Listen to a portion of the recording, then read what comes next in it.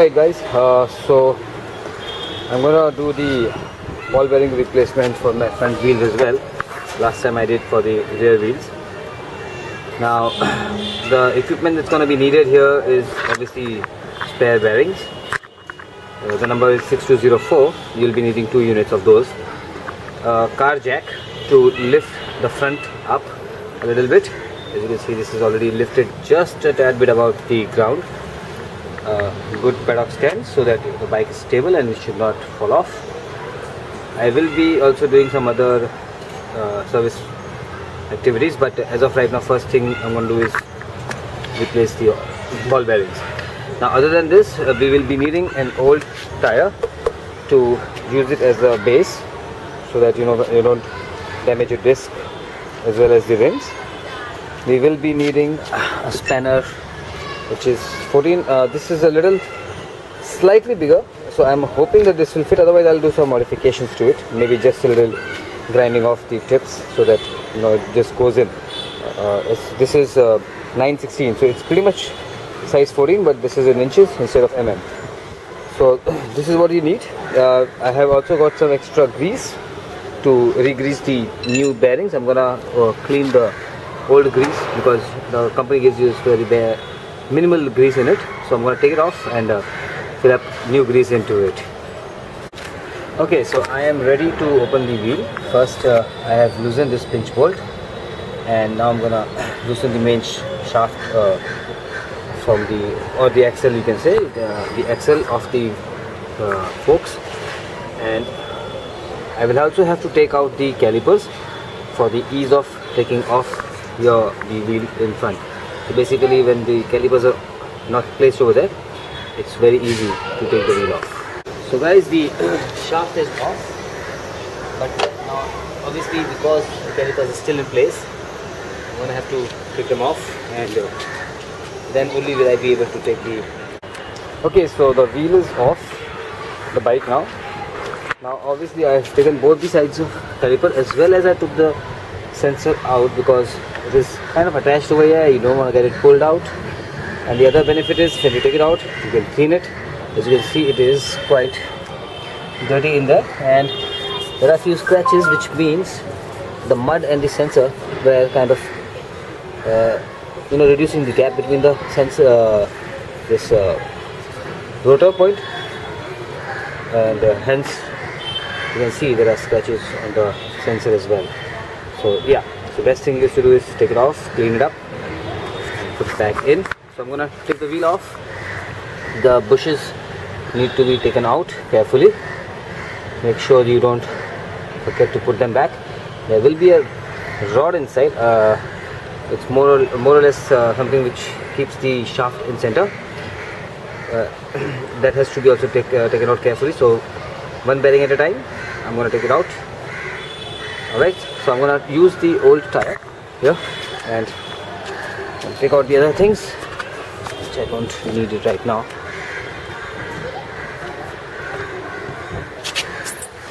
This is the grease, SKF grease. This is the oil filter.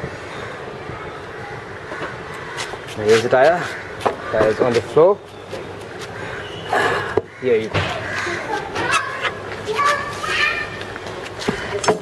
So this is how you place it so that nothing touches the ground, and then once I'm ready, I will take out everything one by one. Here you go, and start working on this. Now to take it out, it's a little tricky, so one sprocket, one bearing at a time. I will push out the dust seal using a screwdriver.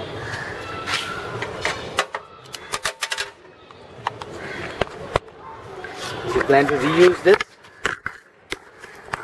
you can always do that. There you go.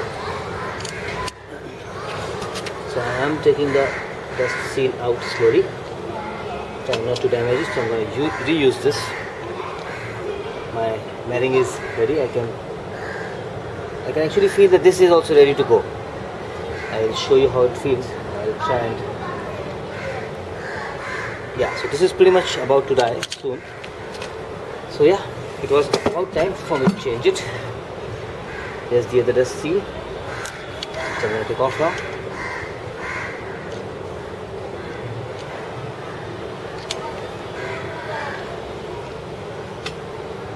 There you go. So before we start to put up the bearing in the wheel, what we need to do is basically clean this area and grease it slightly on the wall so that it will just slide in easily. Every time you put up the bearing inside, you have to make sure that you do not hammer the inside but the outside, this area. What I'm going to do is I'm going to try and do that. It's going to be a little difficult, but let's just see if you can see that.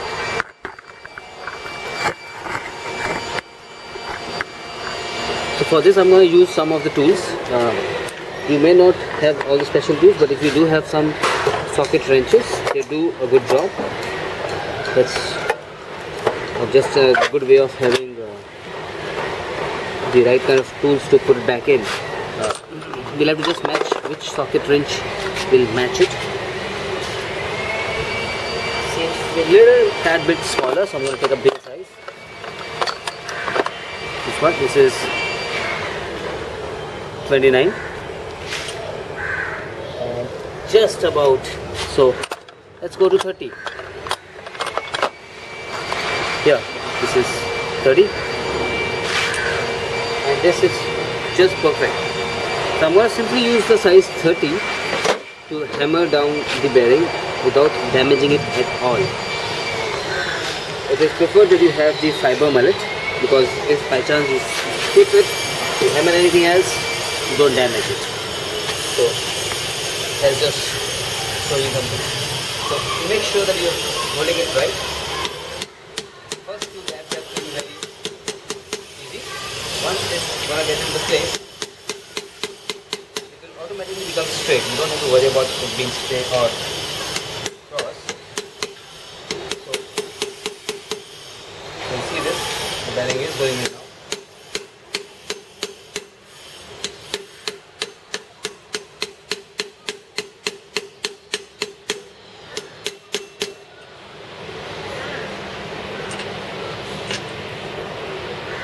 Well, my bearing is set a little cross, so I'm going to use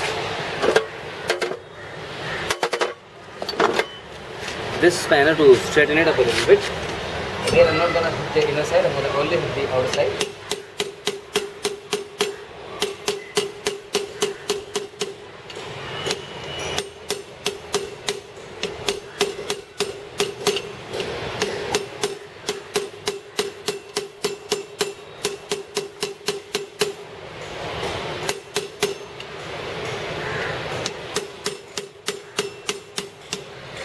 Now my bearing has become straight, so I'm going to use this tool.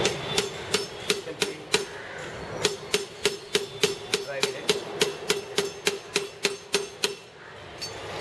And it is going in, and yeah, for some silly reason it's going a little cross. That's okay. Always hammer the direction and get it to be straight. So yeah, going in.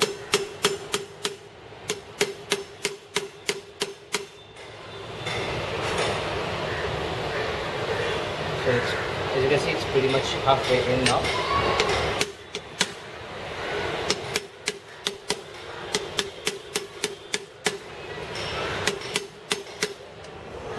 The bearing is gone in now.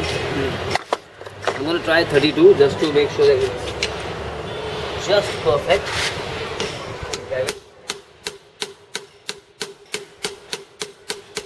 All the way inside. Now, I'll show you once it's completely in, how well it fits.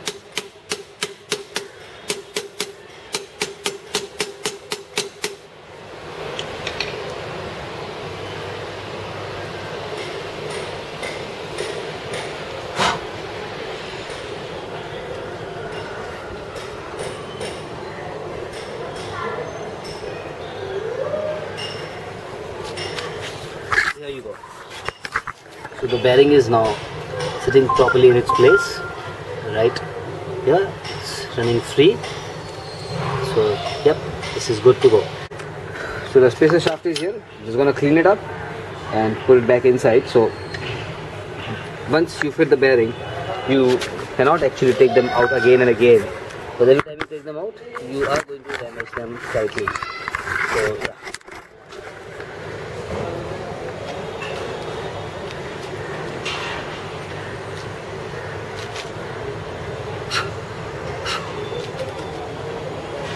Before I put it, I have to clean it. I have to make sure that everything is crisp. So then it inside.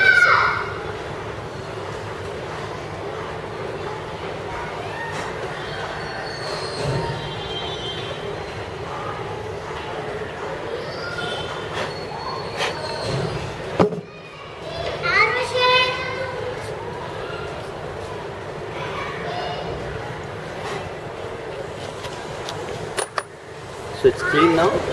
Here goes the piston shaft. You can actually see from the cut over here on the inside of the rim whether it is sitting correctly or not. You can see it's not, so I have to place it properly. Hopefully it should sit properly there.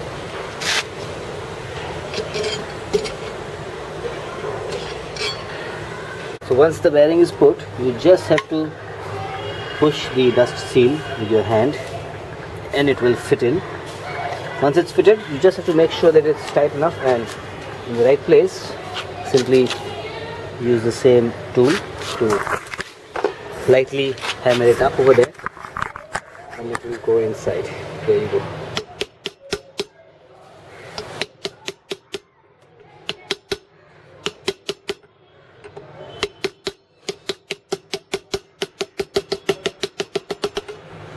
There you go, see?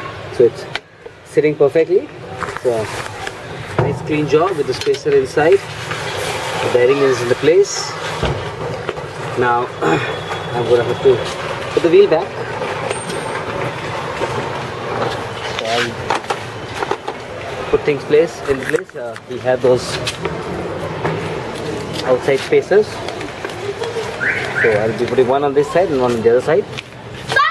Make sure when you're putting the wheel back, the sensor side should be on the back side. So basically this is the left and that is the right if you're facing the bike.